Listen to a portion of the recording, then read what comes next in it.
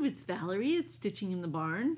This is a little cross-stitch channel or quilting channel or punch needle channel or rug hooking channel or who knows what. But I like to do all those things and knit and make things. Anyway, it's a crafting channel. How's that? I'm sorry I've been so absent. I've been very, very, very, very busy. I will show you pictures. We've been working on our house. Yay! Finally, after many, many, many years of dreaming about doing this, we finally had a wall of our living room pointed, which means it had some fabulous 60s paneling, 70s paneling on it. We took that off, and then there's crumbly plaster underneath, which they had to chip off, and then they sandblast the stone, and then they put new mortar in between the stone, and we are just thrilled with how it looks. And I will put in before, during, and after pictures at the end of the video so you can see the whole process. It was so dusty. I mean, it was just the first day they started. In the evening, of course, my husband and I would clear out, and then we'd go back to peek at night, and it was so thick with dust. I mean, we had masks on and everything, but it was like you could hardly see. It was just so dusty. So it was a huge mess to clean up. I mean, the people who did the work did a huge cleanup themselves, but then, of course, when they left, we were in there scrubbing and vacuuming and doing everything, and then we had our floors redone, so we were very excited about that. As I think I told you in a previous video, the people before had put a piece of carpet down and stained around it. Well, we found, in fact, it wasn't stain, it was paint. They'd painted around the carpet in a dark brown. So we were just thrilled to lift that up. And of course, now that the living room has been done, we're looking at the stairs and the kitchen and all the upstairs bedrooms. We're like, ooh, we want to do those too. One thing at a time. And of course, everything looks shabby then. Everything needs repainting, and every room looks shabby by comparison. And so you're just going, ah. So we did all that, and we painted the living room as well, and all the woodwork. So we got all that done. And then my son came to visit from California for a few days. So we were very busy with him, and that was very exciting too. So honestly, I have not had a lot of time for crafting and stitching. I'll show you where I am with things, and then I will announce the winner of the giveaway, and that's pretty much going to be just a quickie check-in today to say, hi, I miss you all. I love reading your comments. I love the helpful things that you all tell me about and send me hints and show me pictures of your progress on different things and give me ideas, and I just love the communication part. So I wanted to be sure and check in and say hi, and I will try and get my act together and be more regular and be on here and show you more stuff. But just quickly, I've been working on the Fat Quarter Shop Fright Night Mysteries Stitch Along, and this is how far I am on this week's. It's a very cute little Halloween pattern. I have to fill in the black of the haunted house, and then I'll be done. And then they release the next part this Friday, so I gotta get a move on here. Because I want to be sure and be caught up. I want to have all this filled in before the next part comes out. And the next part's down here, so you can kind of guess what that would be. And then the final part will be the last Friday of the month, and it'll be over here. So that's that one. So I don't have a pattern to show you, but you can see it's a mystery stitch along, which is fun because you just do your piece each week and hope, you don't know what's coming next. This is also kind of a mystery stitch along from Fat Quarter Shop. It's the Prim Stitch series by Valerie Holt. Except you can know what this is going to look like because she's designed, this is based on a quilt that she designed.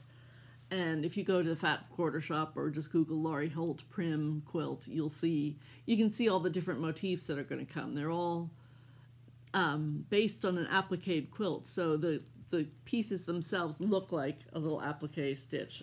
This is horribly wrinkled, but I'll show it to you anyway. This is number 4, Kindness and Generosity. So it's a little farmer guy and birdhouse and a bird, and very cute. And here he is. I just have to finish his hat, his hand, the birdhouse, a couple stars, and a bird. And this is very enjoyable. This is 25 count Lugana. It's Laurie Holt fabric. I think it's called Prim, actually, this color. And I'm doing mine all together. I've told you about this because I want it to look like kind of a quilt, like a mini quilt or a big wall hanging. So here's what I've got so far. See if I can fold this in a way that will help you see. They give you the cute border and you just put the different squares in there. And I'm thinking when I finish it, I will probably do some sort of borders in some quilt fabric around the edge. We'll see. That's my thought du jour. Anyway, and that is a lot of fun to stitch. Oh, I didn't show you this cute bag that I have all my Fright Night stuff in from the Fat Quarter. Love it. This will be great for future Halloween projects too. On my own things, I've been doing Prairie Schooler, Pumpkin Patch. I did a little more on that. Not a ton more. I did some more fill-in down here. So I'll show you where I am on that. I don't think the words will take me that long to do. You know, there's just one little crow in there and a little pumpkin, but otherwise the middle section's pretty much all words. And I've already started the house, and I just have to fill in here. So this is the kind of thing I can do while I'm watching TV or whatever. This is a, what did I tell you this fabric was? Lamb's wool, which is lovely and soft. And I did have it in a Q-snap for a while because I felt like I was making less errors as far as catching threads from the other squares. I don't know if you know what I mean. Like, because it's so soft, the threads kind of migrate into each other's squares, and so you want that crisp definition of the X in the proper hole, and sometimes I'd pick up an extra thread from the next square over, that kind of thing. So I put it in a Q-snap for a while, and it was just too slow for me. I like to go much faster if I stitch in hand, so I took it out again. And I think maybe it's just a matter of getting used to it or switching your needle or something, because I'm finding I'm not having as much of a problem as I was initially. So I'm going to stick with that out of the Q-snap. And then I have done some more on the Brenda Gervais with a needle and thread heart and hand pattern. I have progressed a little bit on that. Let me have a look, because I haven't worked on this one for. Actually, I've done pretty well on this, if I say so myself. What can I put behind it? Let's see. This maybe.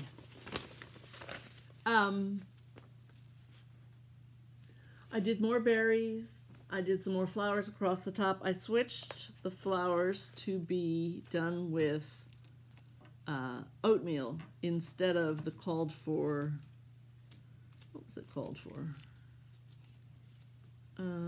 It actually called for parchment, and my parchment was particularly tan. So I liked oatmeal much better for the flowers. I really wanted them to pop. And then Farm Girl wrote to me and said she'd done hers with 2 strands, and I looked it up, and actually the whole project is supposed to be done in 2 strands.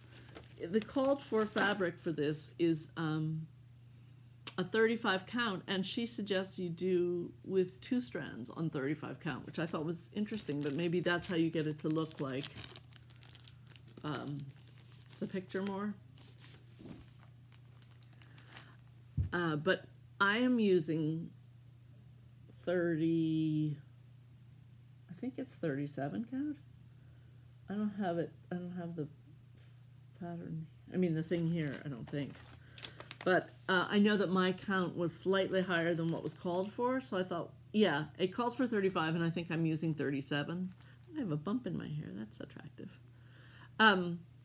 So I felt like, even though I didn't read the instructions, which I never do, I really must slow down. When I start a project, I'm so excited. I just dive in, And then I go, oh, it was supposed to be 2 strands. Oh, you're supposed to turn it this way. Oh, whoops, you're supposed, you know.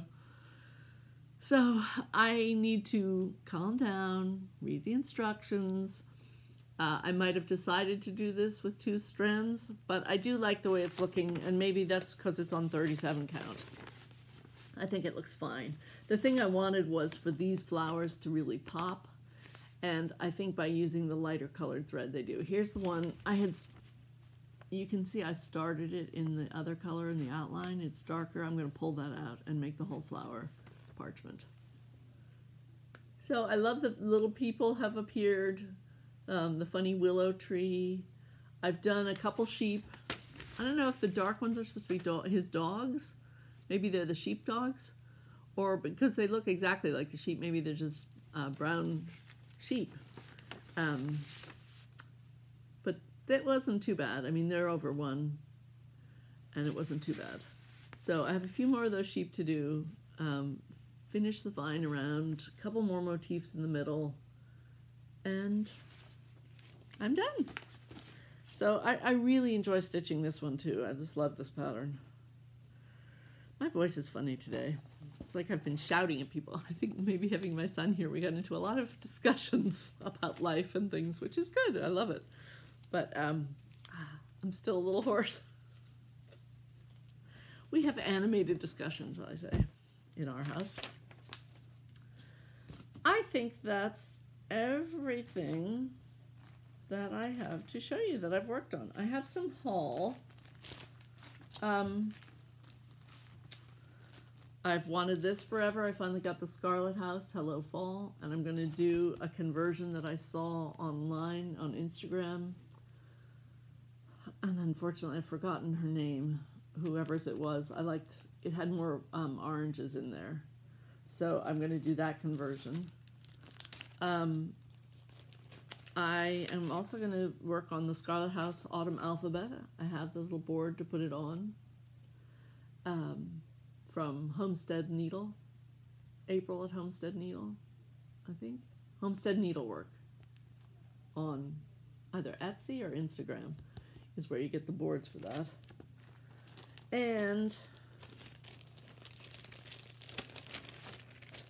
I couldn't resist Calvin and Trixie. I thought they were funny. I love cats that look like that for Halloween. And I thought that was very funny. And the little witch in the cup says boo. So I'd like to do that one too. And I did get Moira Blackburn.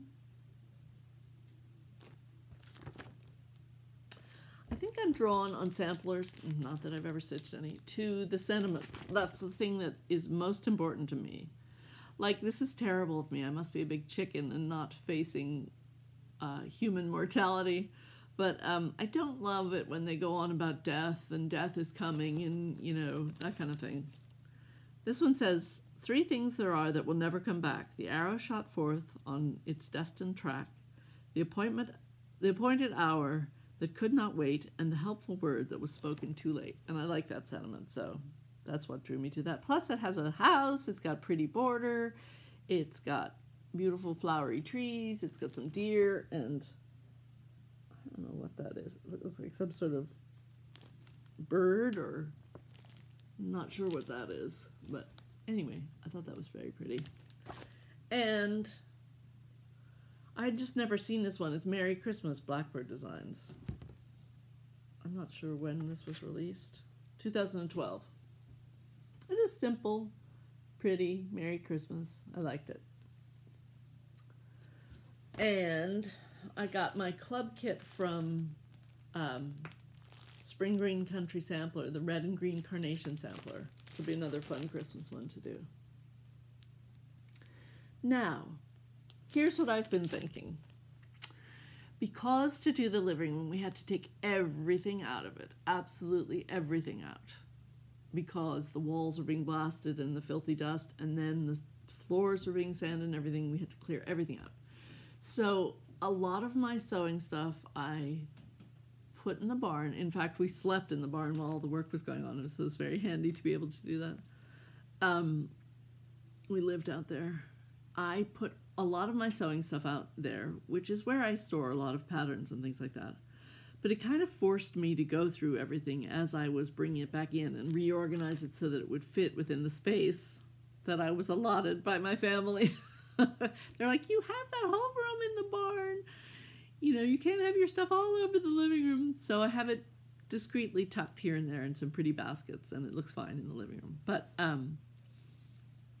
I realized, and also I think the process of going through all my patterns with you all, I will get back to that next time. I'll finish going through the big box of patterns, because I know some of you are waiting to see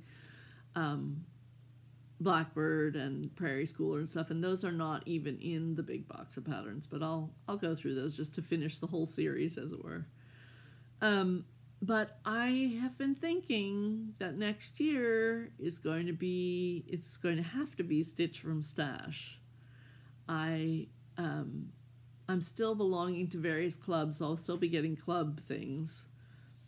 And, you know, I'll be tempted and I'll make up excuses for like, oh, it's my birthday. Oh, it was Mother's Day. You know, that kind of thing. So I'll be able to get a few patterns here and there. But I'm going to try, and I'm thinking about this now because I don't want it to be a huge shock to my system come January, but I'm going to start thinking this way. Because going through them all, I have so many gorgeous patterns, and I'm like, oh, I love this one. Oh, I love this. Oh, I always loved this. So why haven't I done it? Why haven't I done it? Why haven't I done it? So the time is now, I do believe. I'm convincing myself here as we're talking. I am really going to try and stitch from Stash, with a few notable exceptions, which I may or may not officially outline. But I just feel like, you know, I've got all that wonderfulness. I need to use it. I don't want to have regrets. I don't want to feel like, oh, I got all that stuff and I never used it, you know. So that's my big plan. I will also say that next time I think I'm going to have a big giveaway, because I do have a lot of duplicate patterns. So that's what I'm thinking. Oh, and I wanted to point out, I'm wearing my yellow shirt in honor of Darlene of So Grateful. I noticed on her one of her Instagram pictures that she has the same shirt, so I thought, oh, I'll wear mine today and say hi to Darlene. Hi, Darlene. All right, so last time I was giving away the Sew Something pattern from Laurie Holt's Fat Quarter Shop.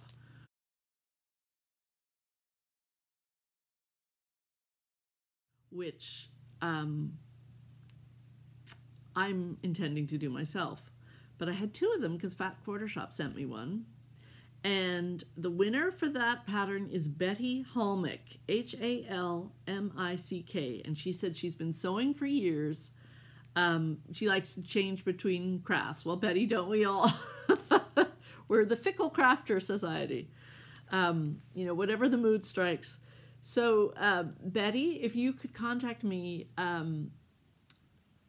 direct message me on Instagram, or I will put an email address below. Email me. If you don't hear from me, email me again, because I'm terrible about checking my email. So, I would love to send that pattern out to you and enjoy. I hope you enjoy stitching it.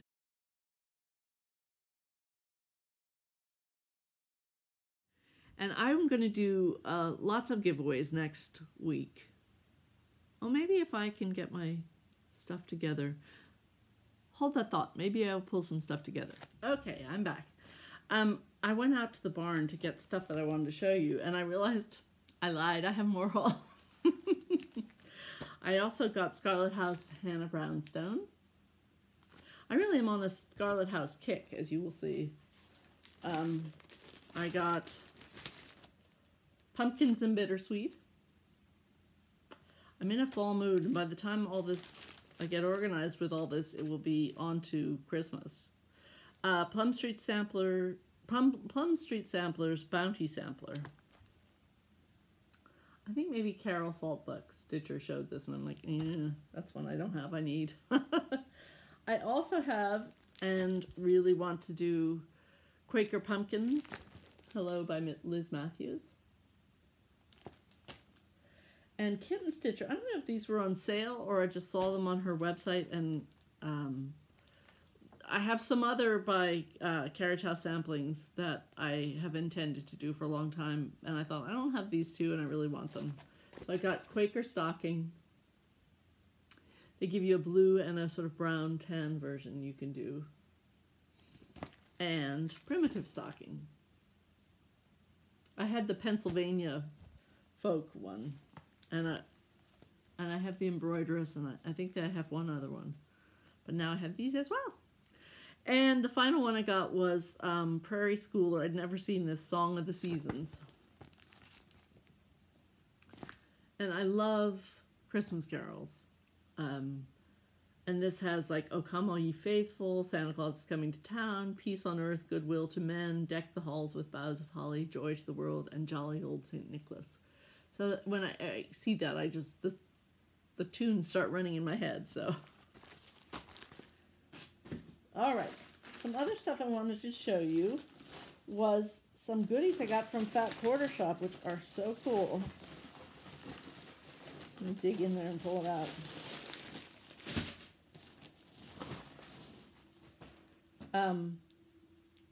I was going to order these, and then they sent me some, so I can't wait to try them and let you know what I think. These floss bitties. Really cute. It's like the floss drops, but they've got little sewing motifs on them. So they've got, one has needle, one has scissors, one has thimble, and one has a floss. And super cute, as Kimberly would say. You put a ring through this side, and then you put your floss through the other side, and or you can wind the floss around the middle. But I'm very excited to start trying those. And this beautiful needle minder, which I was also going to order myself, which goes with the Prim series. A beautiful quilt star. And then this I'm very excited about is the Bonnie and Camille. I love, love, love Bonnie and Camille fabric. With this great bag. Bonnie and Camille Quiltby bag.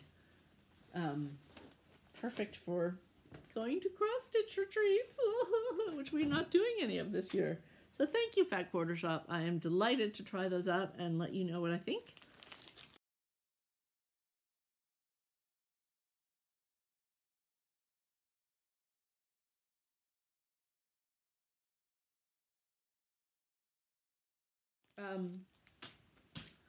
Now, giveaways. This is the pattern that Betty Helmick won. I'll show it now.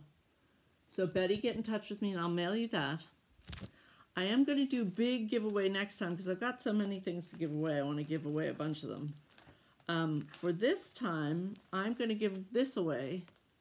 I gave it away last year and nobody ever claimed it. So I'm going to give it away again because it's timely.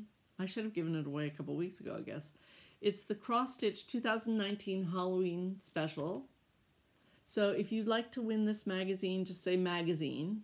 Don't say contest, don't say giveaway, don't say free.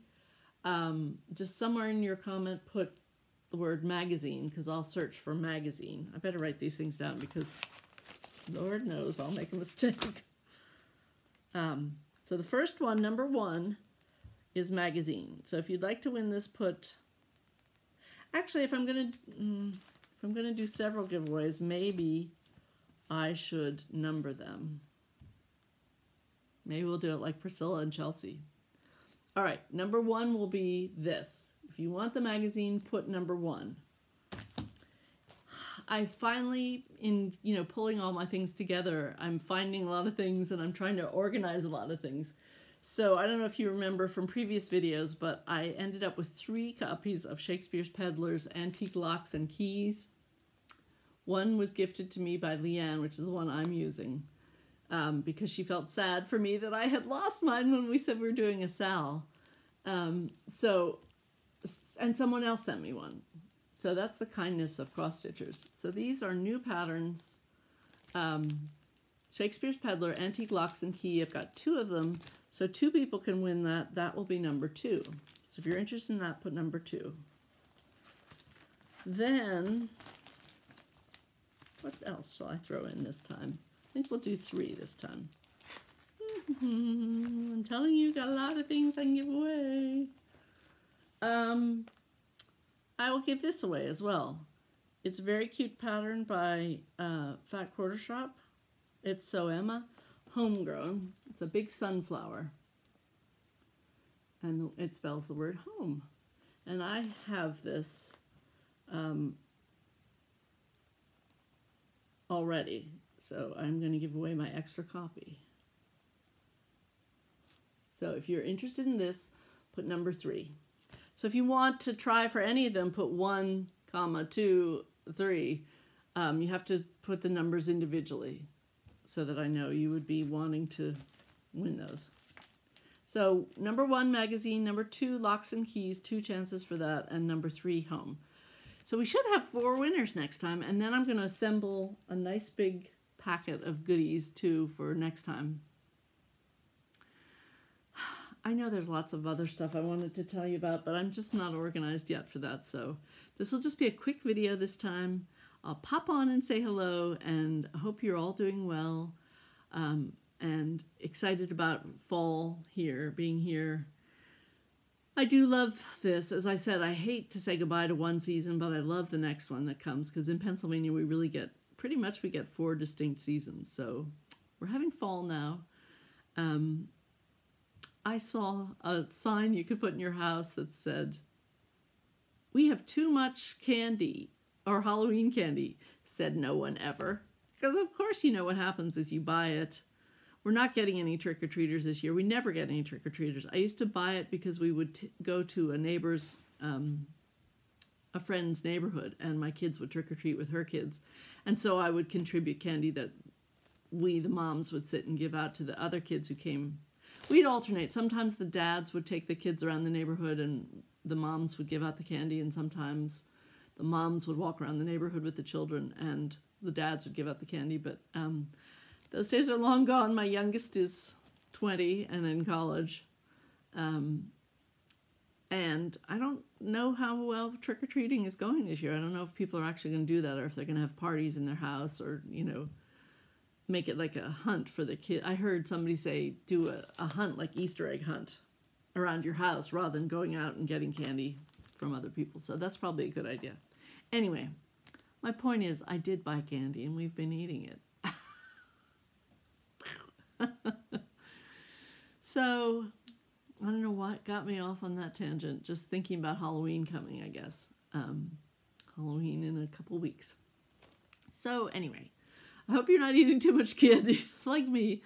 I hope you're having fun and getting lots of stitching done and saying well, and I will get my rear and gear, get my act together, and hopefully be back soon with more to show you. And I hope I get a lot of stitching done too, because then it's more fun to show you. Like, I hate to show you something and say, oh, I put in 2 stitches, whoop-de-doo, what's the fun in that? So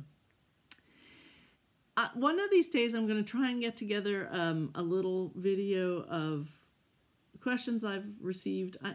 There's hundreds of them on the internet, so that's why I've hesitated in the past, but people always ask me, what's a pin stitch, how do you stitch in hand, all that stuff. If I can show you, I will. But I shouldn't make promises that I don't know that I can keep, because I think the people who are most successful showing you that kind of stuff have a really good setup. Their lighting's really good. They've got a way to hold their camera at a good angle so you can really see what they're doing. And so maybe you should just look for those. But other than that, it's nice to check in with you guys, and I hope to see you soon. And stay well, and all good things. Bye.